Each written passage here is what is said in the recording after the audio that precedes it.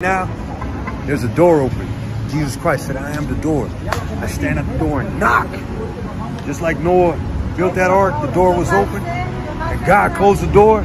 When the Lord comes back, amen, the door's going to be shut. It's going to be too late.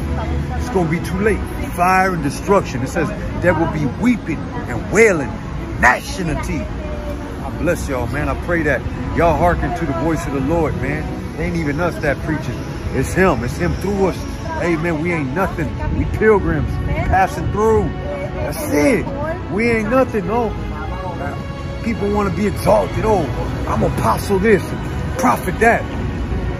They fail to realize that the apostles, they were considered the scum of the earth. They was beat.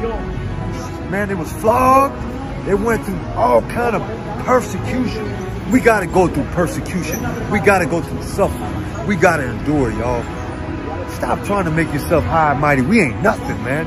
I'm a nobody trying to tell everybody about somebody. And that somebody is him, Jesus Christ. He could save anybody. He could heal anybody. And he could deliver anybody. And he came as a lamb, but you best believe he's coming back as a lion. So, man, God bless y'all, man.